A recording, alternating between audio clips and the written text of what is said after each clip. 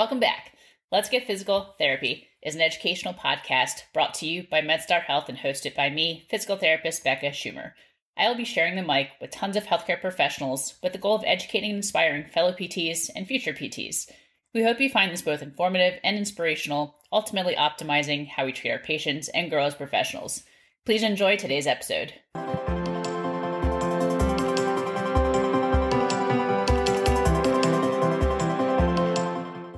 Today on the podcast, we have Dr. Wiemi Douoguih. He's a very humble man, so I'm going to take the time to tell you a little bit about him because I know he won't. So, Dr. Douoguih is a graduate of the Washington and Lee University in Lexington, Virginia, from the Medical College of Virginia in Richmond, and is an alumnus of the Union Memorial Residency Program. He is an orthopedic surgeon and a member of the MedStar Orthopedic Institute, serving as a regional medical director of MedStar Sports Medicine and director of sports medicine at MedStar Washington Hospital Center's Department of Orthopedic Surgery. He is also an assistant clinical professor at Georgetown University. Dr. Douoguih also serves as a senior orthopedic consultant for the Washington Wizards, Washington Mystics, and as medical director for the Washington Capitals. He is a consultant for the Baltimore Ravens and NFL Players Association. He served as the medical director and head team physician for the Washington Nationals for 7 years up through 2015. Dr. Douoguih also served as assistant team physician for the Washington Redskins, Los Angeles Lakers, Los Angeles Dodgers, Los Angeles Kings, Anaheim Angels, Anaheim Mighty Ducks, as well as for the teams of Loyola Marymount University. He has successfully operated on numerous professional and elite athletes in a wide range of sports. Dr. Douoguih is board certified in orthopedic surgery and holds a subspecialty certification in sports medicine. He specializes in arthroscopic treatment of the shoulder, elbow, and knee. An award-winning researcher who has published multiple articles in peer-reviewed journals, he has lectured internationally on various sports medicine topics.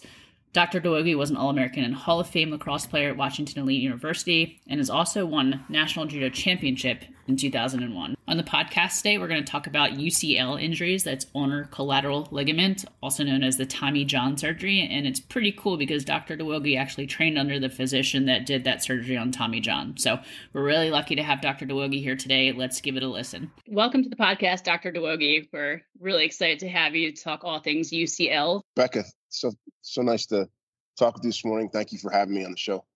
Yep. Now, I'm going to throw you a little curveball, pun intended. You didn't know this was coming, but I want you to check your phone because I'm dropping you an old picture, and I apologize that your name is spelled brutally wrong. I had no part in that. But I want you to open your phone up and check out a picture I just sent you, and I'd love your opinion on it. Oh, my gosh. So that picture is when I was a resident. That's hilarious. And so you see the current chairman, regional chief of orthopedic surgery, and I don't think he's drinking Coca-Cola there. Barry Berger, Shane oh my gosh, that takes me back. And yes, you absolutely butchered my name. It's phonetic. It's phonetic. It looks pretty close.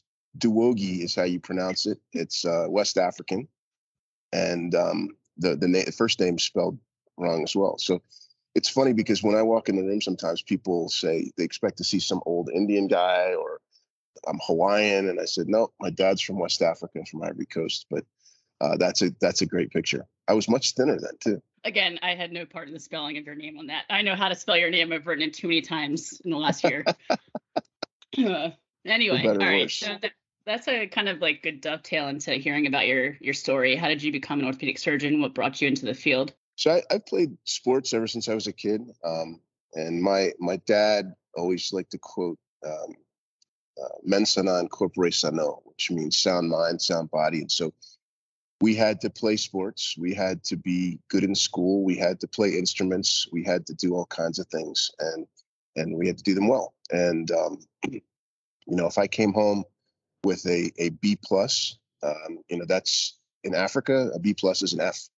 So we were always sort of held to a really high standard. And I went through a period of rebellion. But after I was done with that, I realized the tremendous opportunities that my parents had afforded me. And I wanted to be able to do something when I was in my career where I could continue to be involved with sports, even after I was not able physically.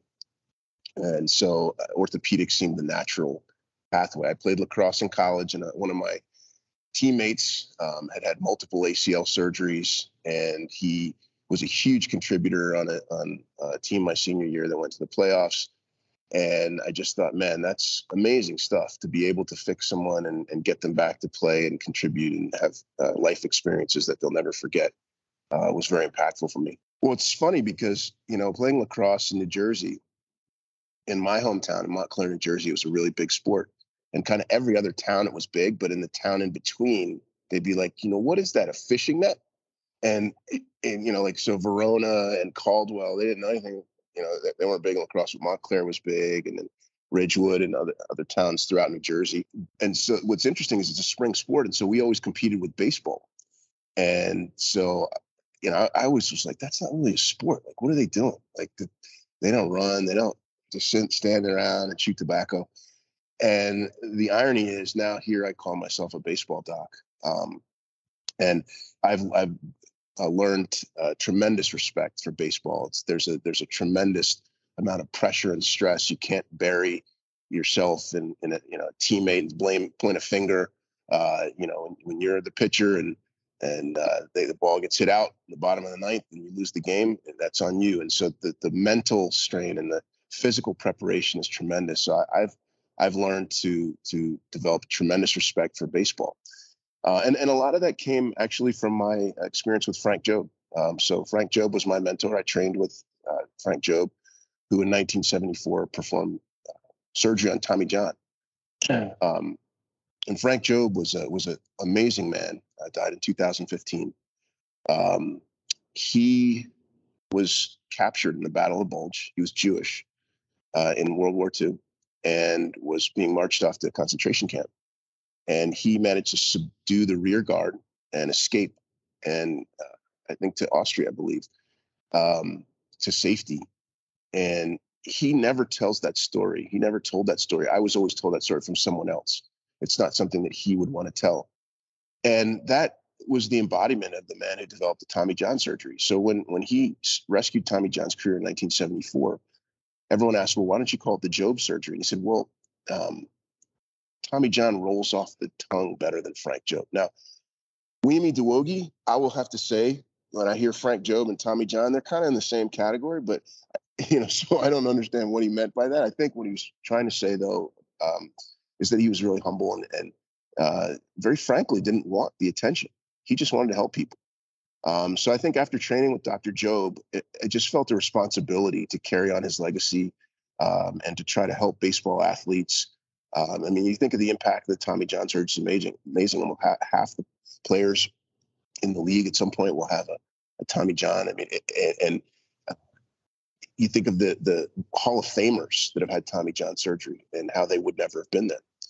And if you look at Tommy's story, it's fascinating.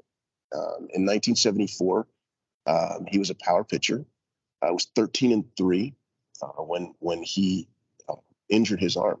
They were playing against the Montreal Expos. He threw a sinker, and the ball went out into the stands. And so he tried to throw another pitch, and he couldn't locate it, and he just walked off the mound. And so Dr. Jobe met him in the locker room and in the clubhouse rather, and said, what's going on? And it's like, I think I blew out my arm. And Dr. Jobe had been messing around with some things in the lab.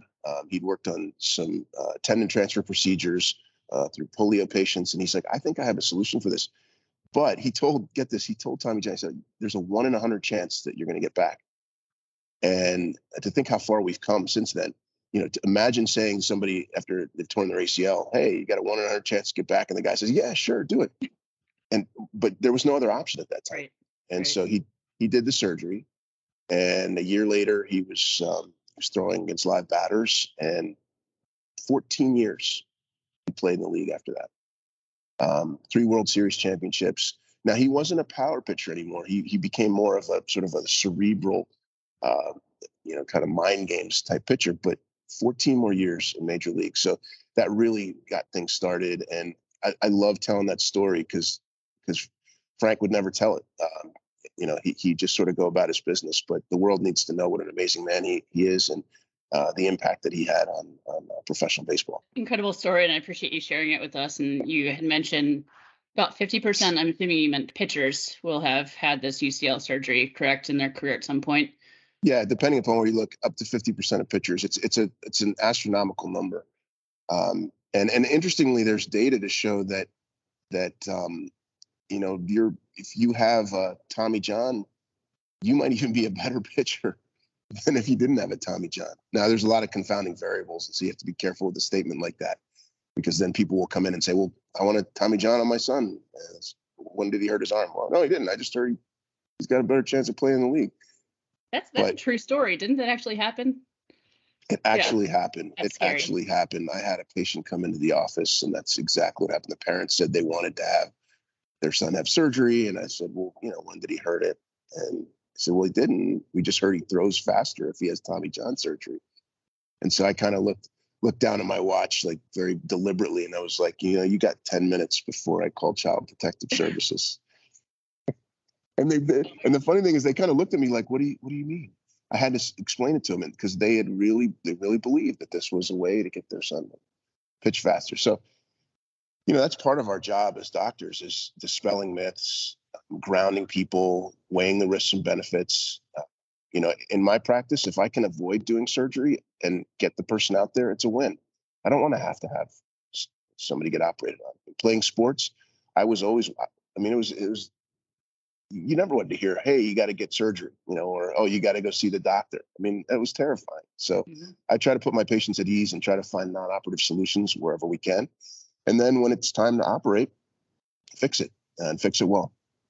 That's kind of a good way to talk about UCL injuries, and what are the criteria to operate versus try to treat it conservatively and just let the arm rest for a little bit.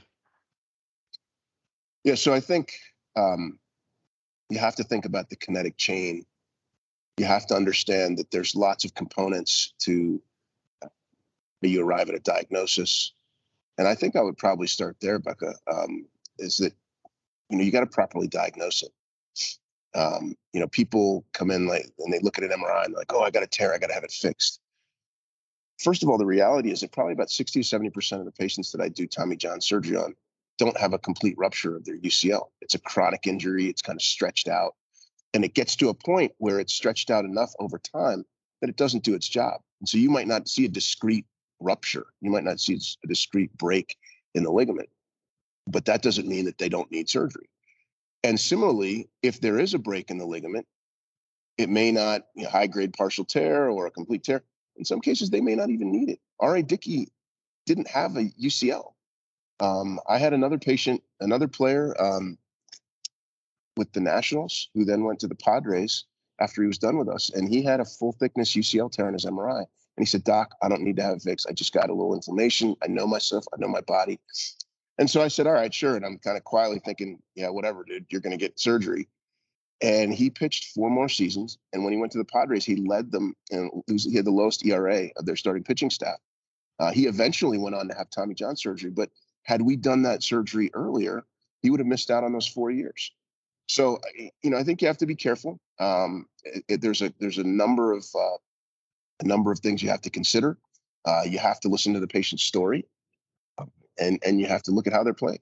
Some people may have some soreness and a partial tear. You let them rest, the soreness goes away, and they get back to playing. Now, as for conservative treatment, you have to think of the whole kinetic chain. When you're throwing, it's not just the arm. People would sort of colloquially talk about arm strength. But the reality is the best pitchers are supple and flexible throughout their kinetic chain, and they're strong in their core.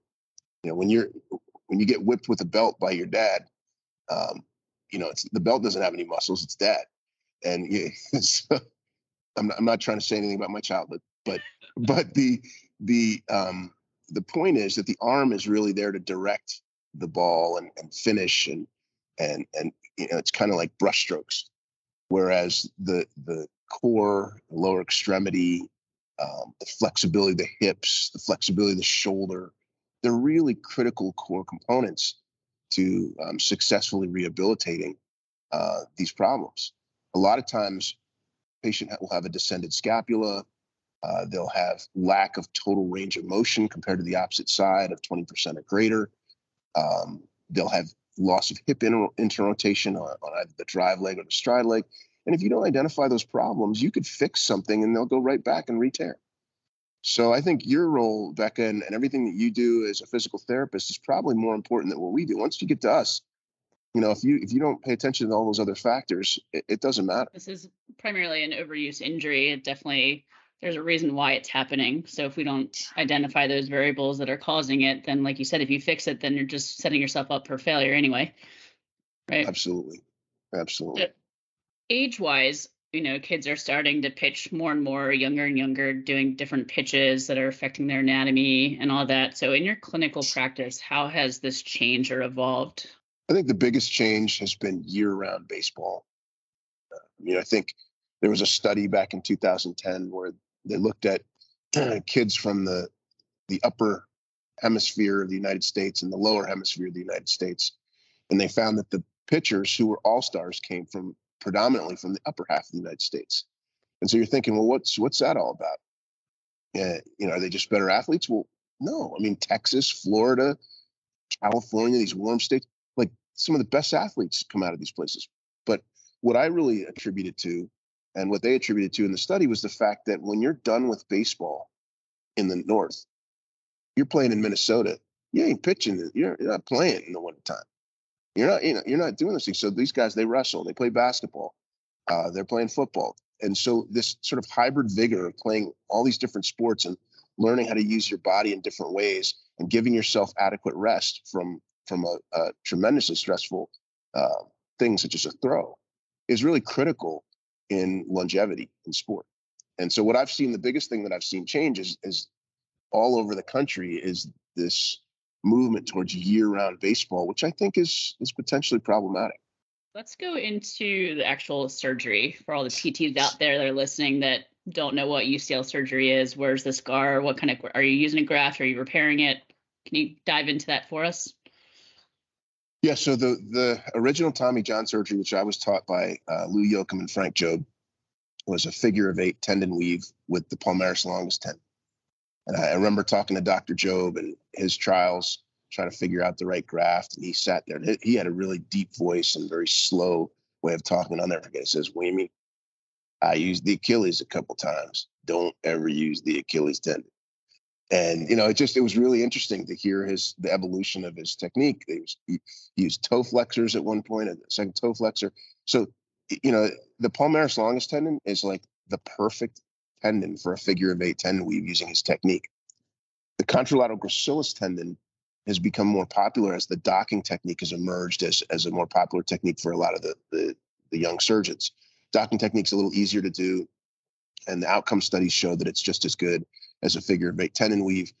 I still do the figure of 8 tendon weave. It's historically the graft choice and technique with palmaris that's most prevalent in the league, just because of all the work that Dr. Jobe, Dr. Yoakum, and Dr. Andrews, who were the three preeminent surgeons who did most of the Tommy Johns, that was what they used, and that's who I learned from. So I continue to do that. But the docking technique is an excellent technique. There's a double docking by George Paletta that he espoused. That, and I think the bottom line is you want to have a consistent technique where you properly place your tunnels with good collagen and a proper rehabilitation program. And I think there's a high likelihood of success.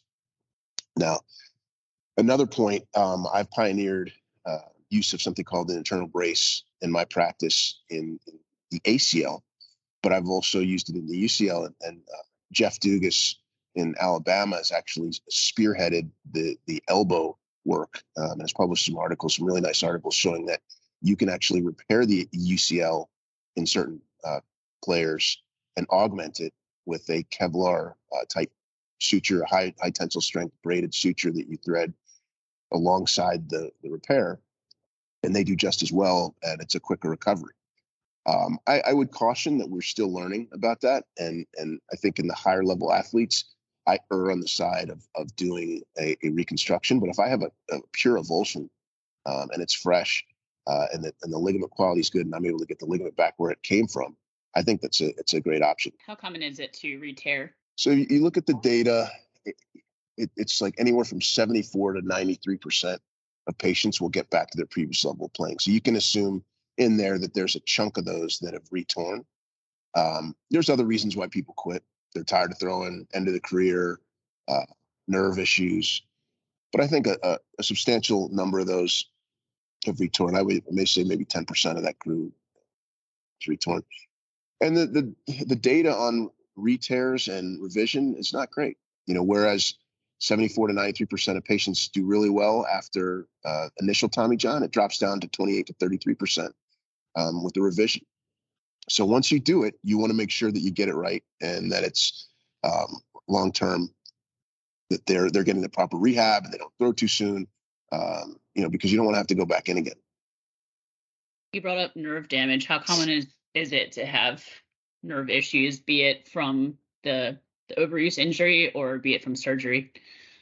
So Dr. Joe quoted 40% of patients will have nerve symptoms, but it doesn't mean that the nerve has to be addressed surgically when you're fixing the UCL. In fact, what happens is when you stretch the UCL out, it runs the ulnar nerve runs right along the UCL, and so when it's lax, it puts more tension than the nerve is accustomed to experiencing, and so you'll get ulnar nerve just symptoms, which are paresthesias down into the ulnar 1.5 digits. You'll get some numbness, tingling. So I think in my practice, unless they have active symptoms at the time of surgery, I don't do anything with the nerve. I don't even look at it. We split the flexor pronator and go right down and reconstruct the ligament. And most of those patients do great. I think because you're restoring the structural balance of the elbow, so you're no longer over tensioning the nerve, and so their symptoms go away. But I'd say probably about 5% of cases, they have active symptoms at rest or with light activities. And in those patients, I transpose the nerve. In fact, I had a young lady that I just did yesterday who had that exact problem. She had a nerve problem and a subtle UCL insufficiency, and they tried to rehab her for about a year. She didn't get better. And so we did an ulnar nerve, we did a UCL reconstruction along with an ulnar nerve transposition. As far as post-op, how long is the recovery to, let's say, to get back to high level pitching? So when you're talking about a UCL reconstruction, the single number is 15 months. There have been a number of studies that have shown in major league players that the average return to previous level is 15 months. So 12 to 18 is what I tell my patients. Now, I did a systematic review where we saw that if 11 months, there was no harm if you returned by 11 months. But I think you have to be cautious. I mean, this is not just a musculoskeletal injury. As you know, there's a lot of proprioceptive issues. There's you have to retrain. And the brain plays a huge role in these major injuries. Your brain after surgery doesn't get right for 18 to 24 months. It has to cortically remap what it's doing and has to get used to this foreign thing in there that has changed the way you do things. So I really, early on, I wanted to get back people as quickly as possible so I could sort of hang up the badge and say, hey, I got him back in 6 months. But as time goes on, I realized you just want to get it right. And you want to make sure that the player feels confident, because in a lot of these injuries, the player's mentality and a player's state of mind can contribute to their inability to return to play, even if structurally everything's okay. When the athlete's in your office and they're hopefully getting cleared to go, and obviously you've probably gotten input from the PT as far as functional testing that they've gone through, but what are some things that you're looking for in the office before you're giving them the green light to go? I think confidence. Every time I operate on people, their exam's perfect afterwards, so I don't worry about that. No, joking. No, but I mean, seriously, I tell my patients, I'm not leaving the operating room until I have it perfect. And so technically, we're very meticulous. We make sure we get it right. And I can say that pretty much every time we get it right. But the issue is that there's so many other factors that contribute. Every time you cut through the skin, there's a risk of infection. You're cutting through nerves in the skin and around the ligament that can get irritated and they can be painful. And so you have to be attuned to not only the structural stability of the elbow, but to the other factors that contribute to why they might not feel right. And so, I mean, as sort of a cookie cutter response, I say 4 months is when we'll let them throw. I think you need 3 months for that ligament to heal and mature, and the ligament reconstruction to heal and mature in the tunnel. And then you gradually build up over time. And they'll tell you when they're ready at that point. The gradual buildup is a milestone-based program. There's no definitive timelines. We give ballpark timelines, but some people might be ready to throw at 10, 11 months. And then others might not be able to throw until they're 18 to 24 months out.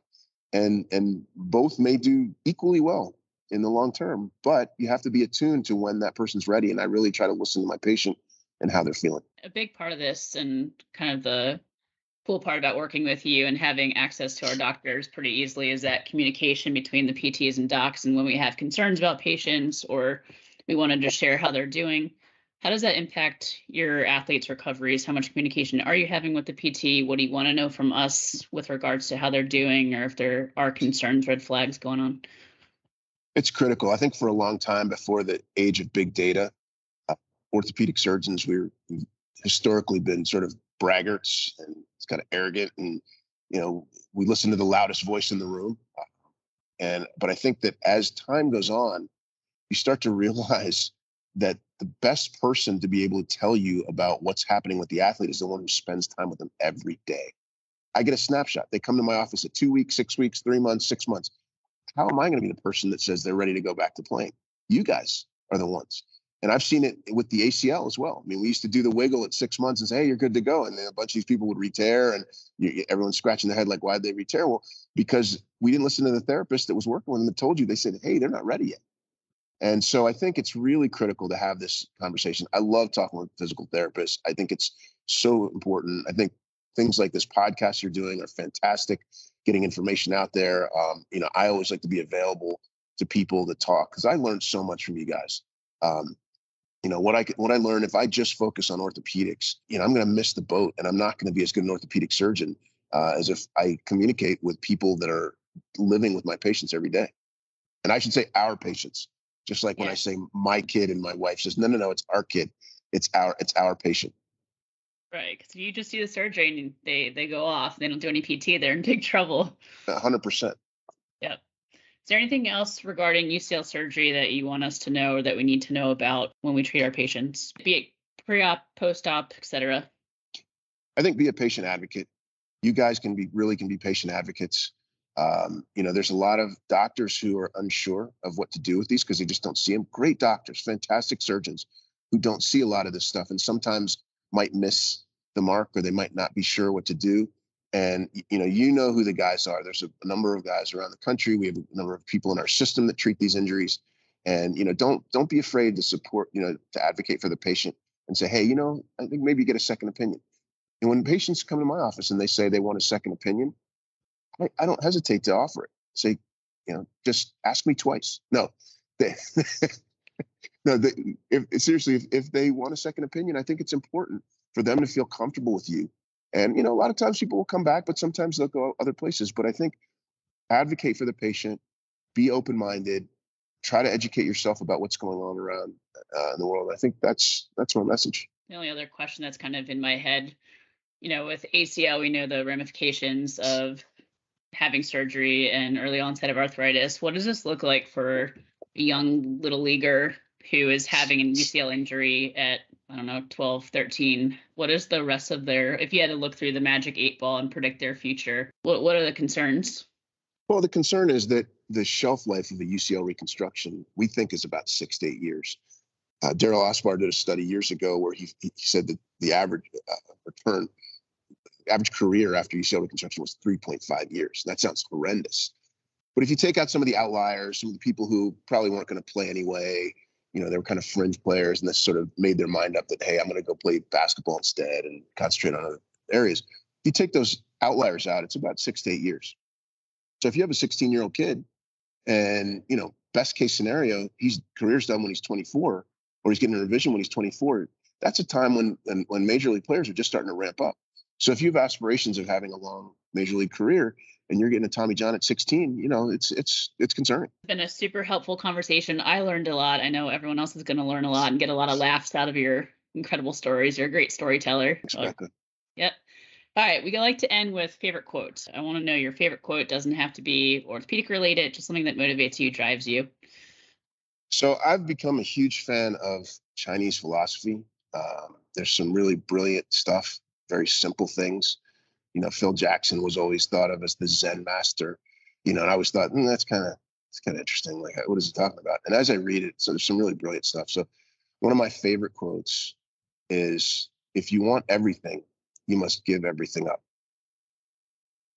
And I think there's a lot of ways that we could probably have a couple hour discussion on what that means. But I think it means that if you want the things that matter in life, you have to give up the things that don't matter, some of the material things, some of the unnecessary desires and wants, and focus on the important things in life. And I think that's kind of central to the way I try to live my life. And that's my quote. That's deep. All right. Dr. Douoguih, where can patients find you? Where can PTs find you? So I spend 5 days a week at the MedStar Lafayette Orthopedic Sports Medicine Center downtown on between L&M on 20th Street. And I have an injury clinic Monday mornings in Bethesda, Maryland on 6410 Rockledge Drive. Our office number is 202-416-2000. And I can always be reached, my first name, middle initial, and last name at gunet.georgetown.edu. So since everyone knows how to spell my name, it's really easy. They won't even need you. Yeah, exactly. I'll leave that up to you to spread the word. But I will do that. Thank you so much for your time. Wonderful. Thanks for having me. This is awesome. Yep. This was fun. Bye-bye.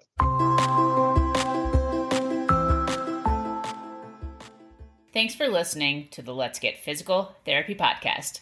Be sure to subscribe to our podcast and follow us on Instagram at MedStar Health PT.